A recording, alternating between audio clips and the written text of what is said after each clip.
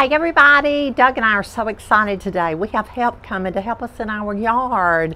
We can't wait. It's going to be a lot of hard work and we probably won't be this chippery and excited at the end of the day.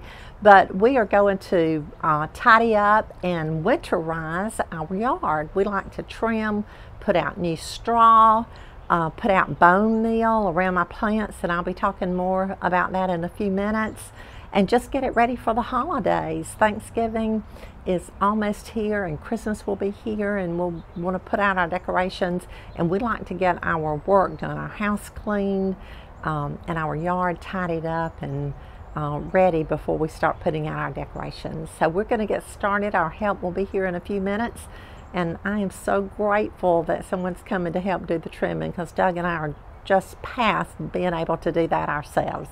So we're going to get started and I'll be back. One of the most important things that I do in prepping my yard for the winter is to put out bone meal. I've told you this before, but I wanted to share it again with you this year. I couldn't find the brand that I normally use, but this seems to be a very good bone meal. It's called High Yield Boned Meal. It's 010-0. And I like to put mine out in the fall. Now, a lot of people put theirs out in the spring after the last frost, then they'll put it out. But I like to put mine in my beds, especially around my daylilies, around my amaryllis, around my agapanthus, my roses, anything that blooms. I like to put it out, and I like to put it out in the fall, and especially before we put down our straw, which serves as our mulch. So we'll just put this around the flowers today, then we'll put our new straw, we'll water it in, and my plants will be all set for the winter.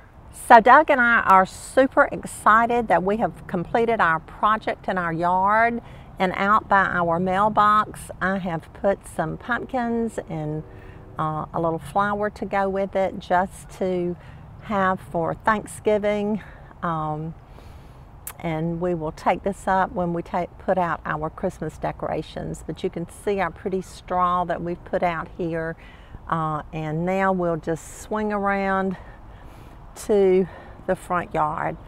So now I want to show you, we've trimmed everything and we've put out new straw. We did have help to do this, but here's our straw. And our shishis, you can see the buds here, they are just fixing to pop open and be ever so beautiful. I have 3 mums here, and I left these in the pots and I just keep them watered. They'll carry us through Thanksgiving, and then we'll take those up. You see my pretty ferns. I have a pumpkin on the front. I have a couple of cushions in my rockers. Coming on around, I just have a little plant here that I've kept on the front porch all summer. A couple of ferns and a couple of fall decorative wreaths. On this side we have shishis again. You can see they are just full of buds. And look, there's a little bud that's fixing to open. Oh my goodness, this is going to be beautiful. There again we have our straw. This is our berm that we're so proud of. I'm getting a glare on my camera and I apologize for that. But we have our holly trees. We're going to put some lights on those this year for Christmas. We have our straw we've trimmed. We've trimmed this beautiful holly that we have here. And then our agapanthus. They're just so pretty. In the fall we put out our bone meal. Coming on around, we've trimmed. I even trimmed my little drift roses. They will bloom again before Christmas. So you can see in our front yard that we are ready for the fall to enjoy. And again, I just like to winterize everything and get it all trimmed up, get it neat and pretty and clean for the holidays and for the winter. So that's kind of how our front yard looks. Now we'll take a look at our backyard. Okay, we're coming into our backyard, and again, we have trimmed everything. We've put out straw. Our beautiful hibiscus tree or bush is still growing and blooming. Everything looks so pretty and green. It's just stayed pretty during the fall, and this is one of my favorite times of the year. Everything just gets green again. It's almost like spring, and yet there's a fall air in the air. And so I have my lilies here. I put out a couple of plants. This is just a fall plant, and y'all, I left this in the pot. I just stuck it down in there and covered it with water. So when I get ready to replace it, I'll just pull that pot out and replace it. This is a mum that I have here on the fireplace. Coming on around, I have another mum here on the fireplace. And on this side of the fireplace, I have a matching fall plant. So I put one in the center here. And y'all, this is a great setting to come out and just have a cup of coffee, to meditate, and hopefully in the spring we're going to have some bluebirds in our little bluebird house.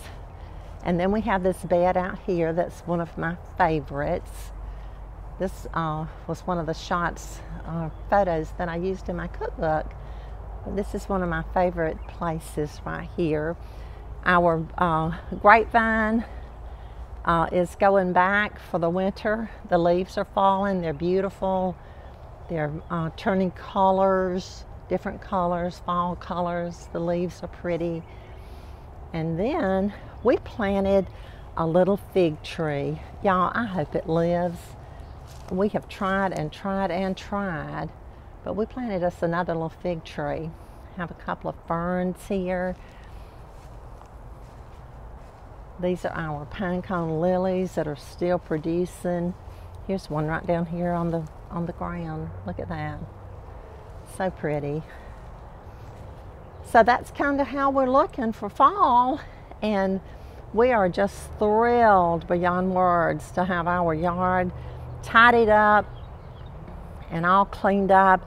And now we're ready to start decorating and enjoying family and friends. And I hope that you'll get yours all cleaned up, and you can get some help to help you do it too. And I'll see you back in a minute. Okay, everybody, I'm sitting here rocking. I started out this morning standing at the front door. I'm ending the day and this video by sitting in this rocking chair and resting a while. We have worked so hard, and I am so proud of our work. It's a feel-good tired. Do you know what that feels like? You're just so tired you can hardly move, but it feels so good to have all of this done.